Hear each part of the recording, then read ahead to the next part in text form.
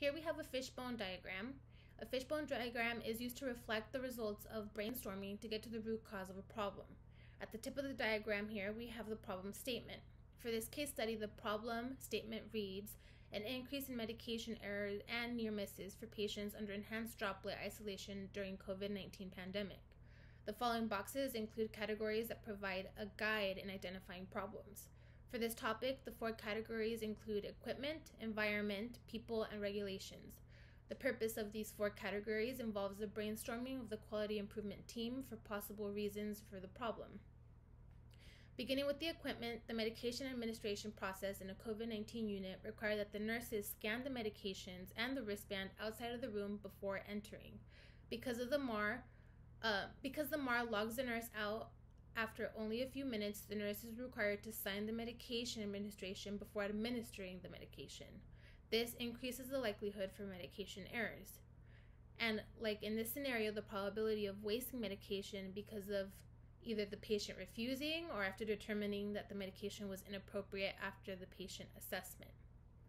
In addition to the outside barcode scanning process for medication administration, another possible reason for the problem would be the lack of sticker labels to help identify the different IV push medications to reduce the risk of medication errors and negligence.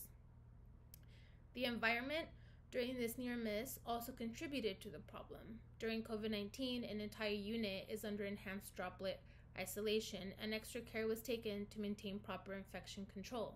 Because of this environment, the nurses had to waste any medication that entered the room due to contamination and could not begin with assessments before entering again with medication due to a shortage in personal protective equipment. The people involved in this near miss are also big contributors to the problem. Due to the shortage of nurses and the high acuity of the patients in the COVID unit, the hospital provided special privileges for student and graduate nurse interns to act as registered nurse extenders. The lack of experience and supervision can lead to potential medication errors and near misses.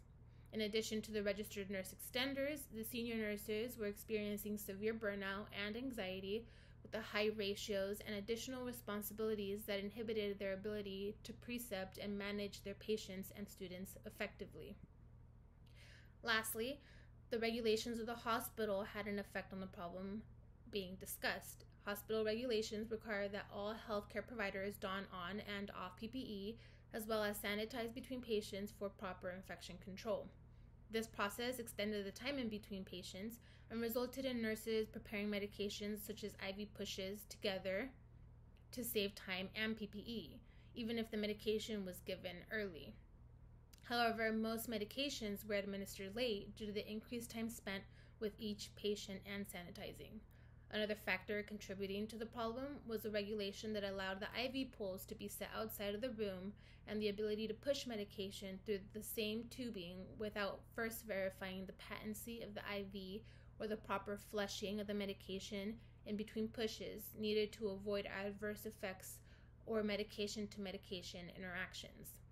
After analyzing and brainstorming all the possible reasons that are associated with this near miss involving equipment, environment, people, and regulations, the quality improvement process is facilitated by using a fishbone diagram.